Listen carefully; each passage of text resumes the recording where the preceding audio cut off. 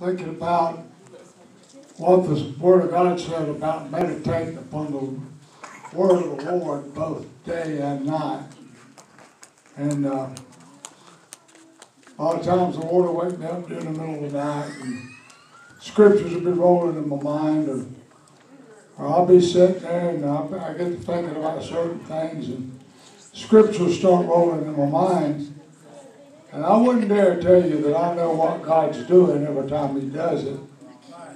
And but I will tell you this today: God knows what He's doing.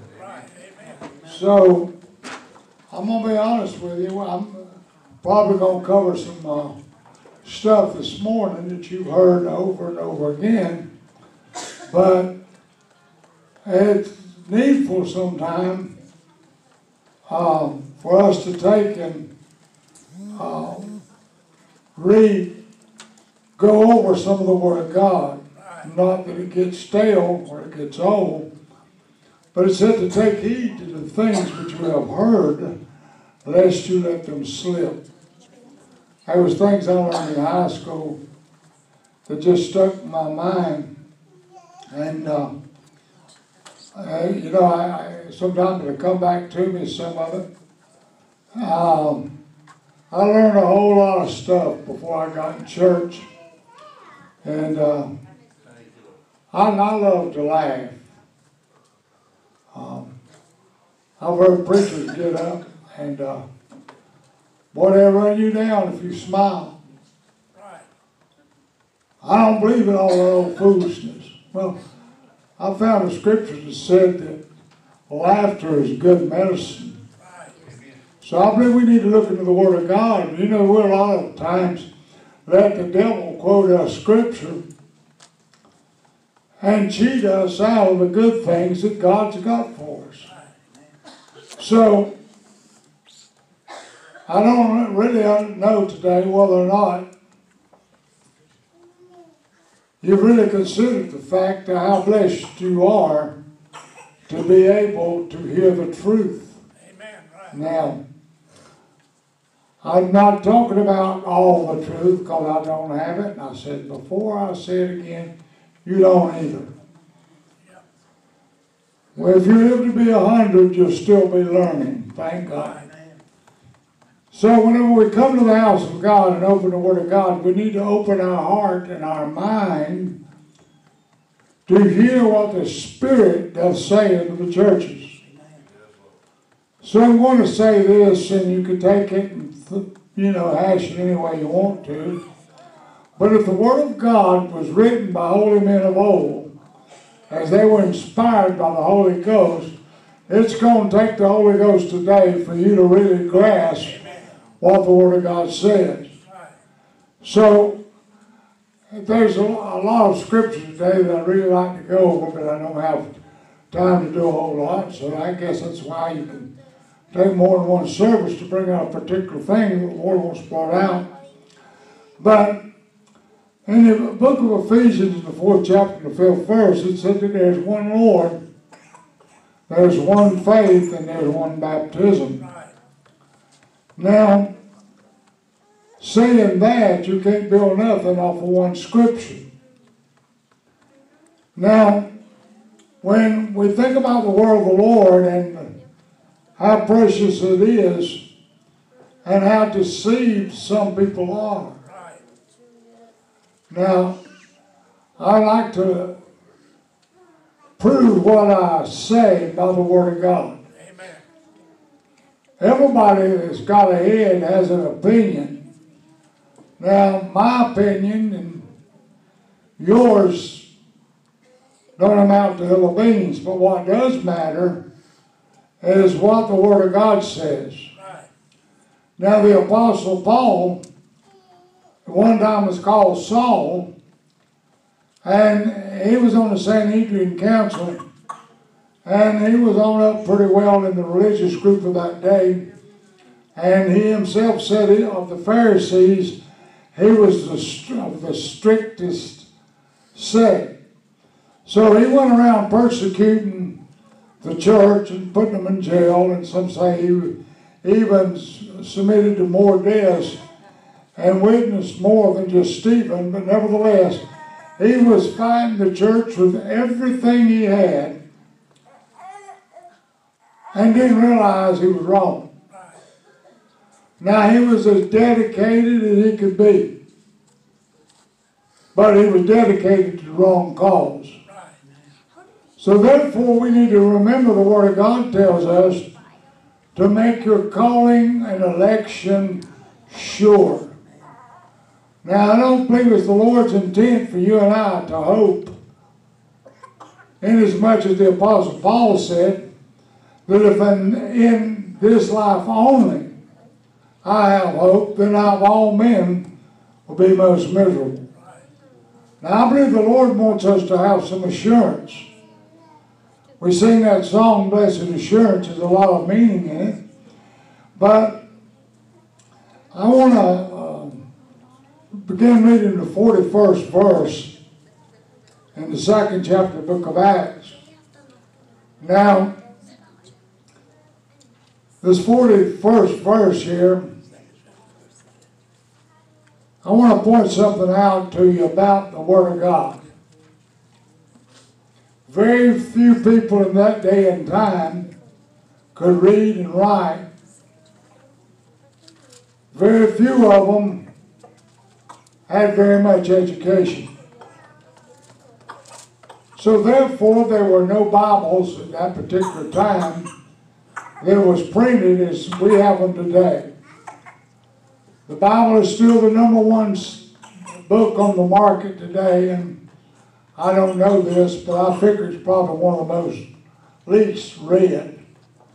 But nevertheless, there are plenty of them out there, and if a person don't read it, it's their fault.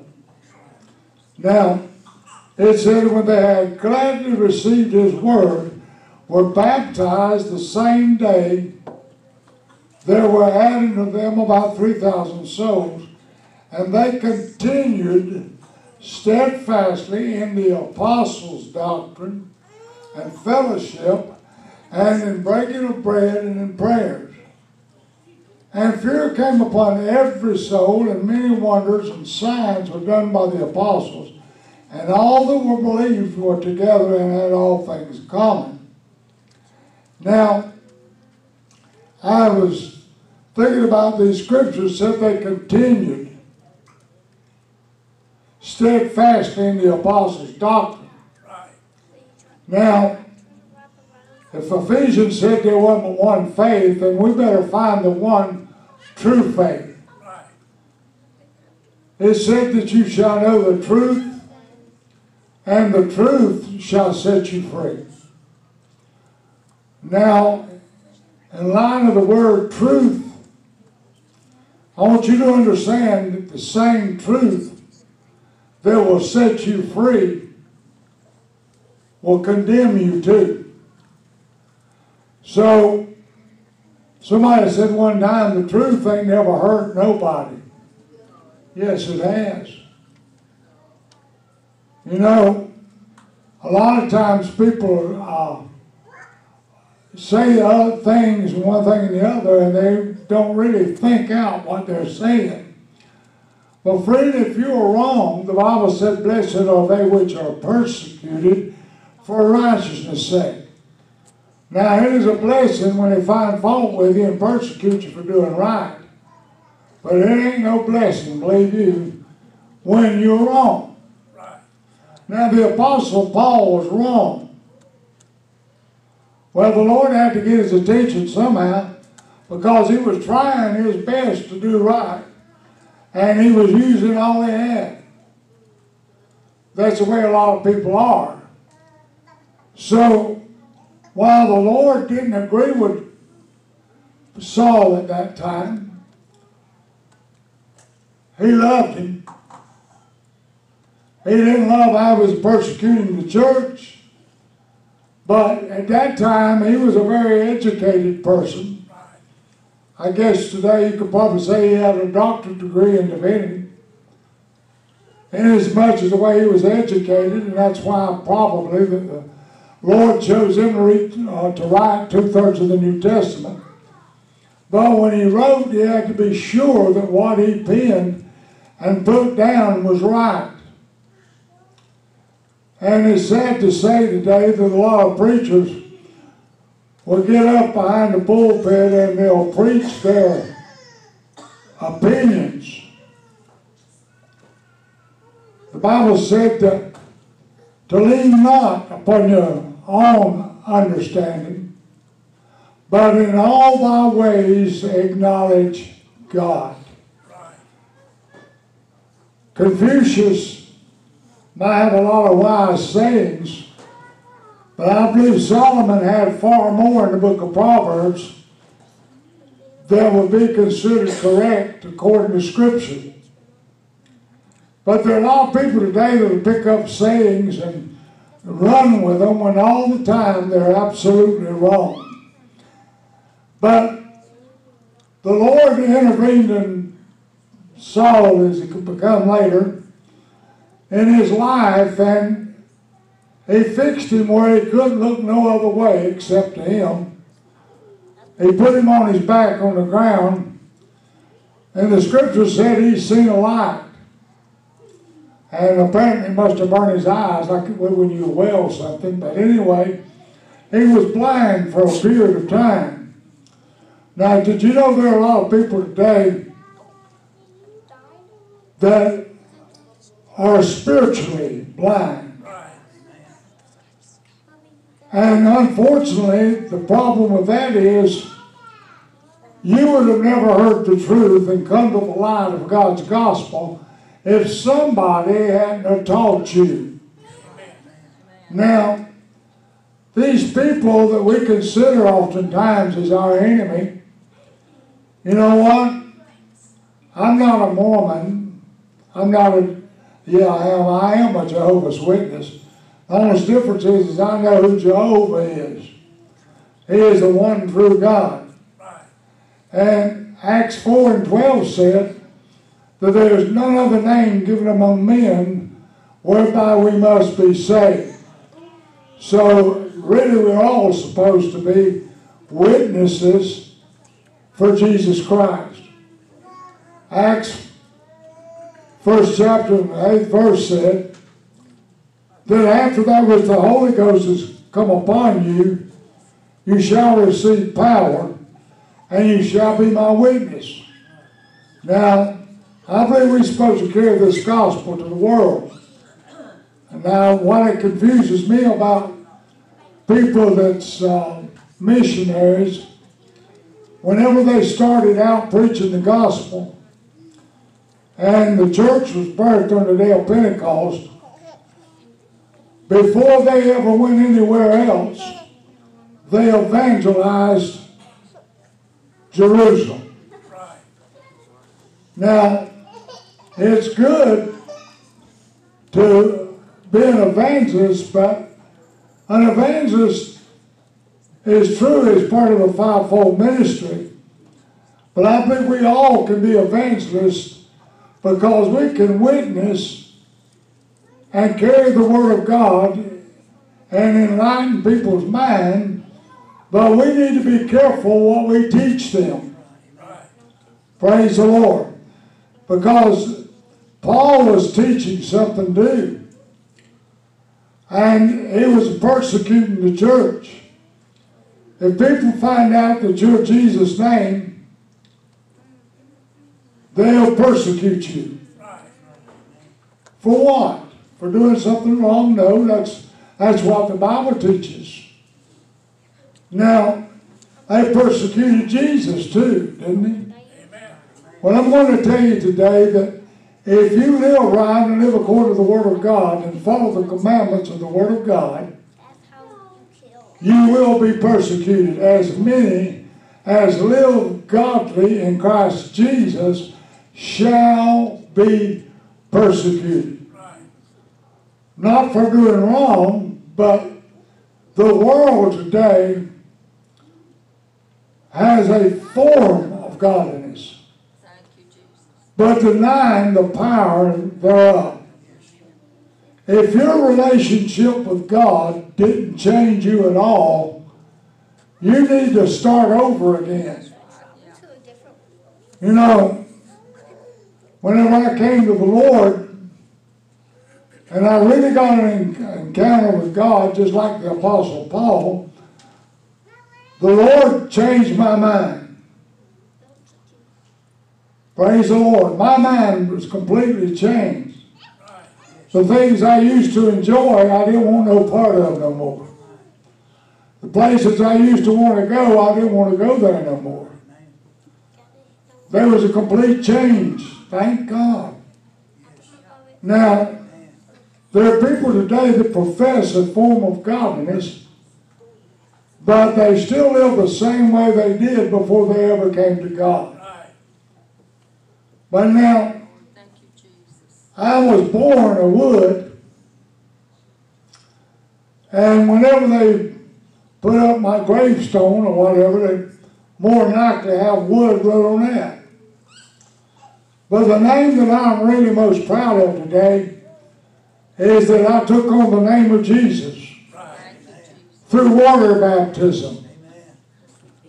So, whenever we look here, we're going to find out, and I hadn't got time this morning to go through all these scriptures, but in the second chapter of the book of Acts, the 37th verse, said that they said unto Peter and to the rest of the apostles, men and brethren, what shall we do? Then Peter said unto them, repent, and be ye baptized, every one of you, in the name of Jesus Christ, for the remission of sin.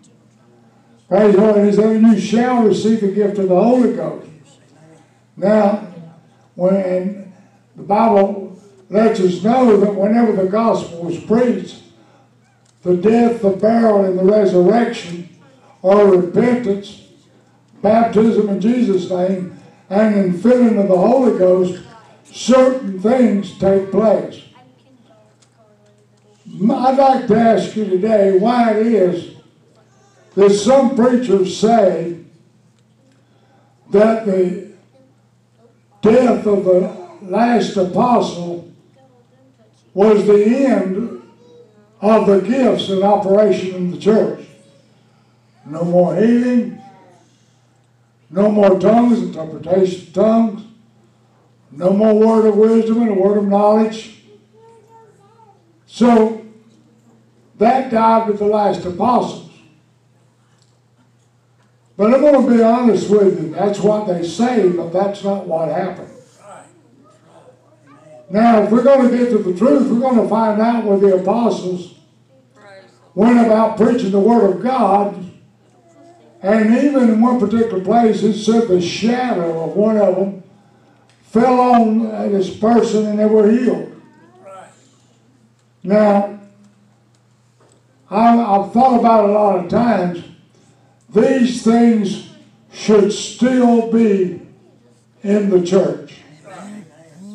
Amen. You know, they talk about where there shall be prophecies, they shall cease. Where there shall be knowledge, shall cease. Where there shall be tongues, they shall cease. Well, on the day of Pentecost, they spoke in tongues. The first Gentiles spoke in tongues. The disciples of John the Baptist in the 19th chapter of the book of Acts said when Paul had passed through the upper coast of Ephesus and finding certain disciples, said unto them, have you received the Holy Ghost since you believed? Well, they were just like a lot of other people today. They haven't heard. They haven't had it taught to them. Praise the Lord. So therefore, they don't know about no Holy Ghost. But there again, when the apostles expounded the Word of God to them, and they asked them the question and said, unto what then were you baptized? And they said, unto John's baptism. Then they said unto the disciples of John the Baptist, and they said, John indeed baptized in repentance, saying unto them which should come after them, praise the Lord, they should believe on him which should come after, which is Christ Jesus. And it said that when they heard this, or they heard the word, they were baptized, and when they laid hands on them, they spoke in tongues and prophesied. Now, the disciples of John the Baptist was not the disciples of Jesus. Amen. So if the disciples of John the Baptist spoke in tongues, that blows it out the water about with the death of the last apostles. There were no more signs to say it is. So it would, as preacher said, to behoove us to look into the Word of God. There are a lot of people with wonderful educations. There's nothing wrong with education. It'd be wonderful if we all had more. But I marvel at these preacher factories, and they're turning them out, giving them license and giving them a doctorate degree, and they get them a church. What it is, they get them a job. Right. They get a good salary. Over 20 years ago, there was one in 15 mile here was getting $115,000 a year. He had a parsonage, he had a vacation, he had his utilities paid, and what he did is he preached on Sunday morning and Sunday night and Wednesday night. But the service better not be over an hour long, or the pulpit committee would have him front and center. So he had to preach what they told him to preach the way they wanted it preached. I'm going to tell you why. Because Isaiah said they were like dumb dogs. They will not bark when the enemy comes in. They were hirelings. We don't need hirelings. We need somebody that will tell us the truth. Right. Praise God. Now, I'm going to hush, but before I do, I want to say this. We need a revival. Right. We need to be praying for revival. Right, man. But when we have revival, don't nobody get mad at me. We don't need to be sitting here and when somebody sings, patty cake, patty cake, patty cake. We don't come here to praise singers. We come here to praise God. Right. Amen. Praise the Lord. Which is good to give honor where honor is due. But remember, our purpose is to lift up Jesus. The Bible said, if I be lifted up, I draw all men into me. Praise the Lord. So if we have revival, our primary purpose is to come here and praise God. And we don't have to worry about nothing else. If we'll come in here with thanksgiving and praise upon our lips, I'm here to tell you, amen, the Spirit of God will do its work, and hearts will be touched, and people will come into repentance. And then we can teach them to be baptized in Jesus' name. You know, most preachers I know condemn you for baptizing in Jesus' name. But if that's so, then the one that wrote Colossians was wrong. I think it was Paul, and he wrote to the Colossian church. Colossians 3:17 said, whatever you do, whether it be in word or deed, do it all in the name of the Lord. Who is the Lord? Jesus. Praise God. Amen. We love you and appreciate you this morning. They want to do some stuff, so I want you to bear this in mind, and praise the Lord. Let's be sincere about what we believe, because the Lord's really tearing me up about this. These other people are not our enemy. They're our potential candidates for the Holy Ghost.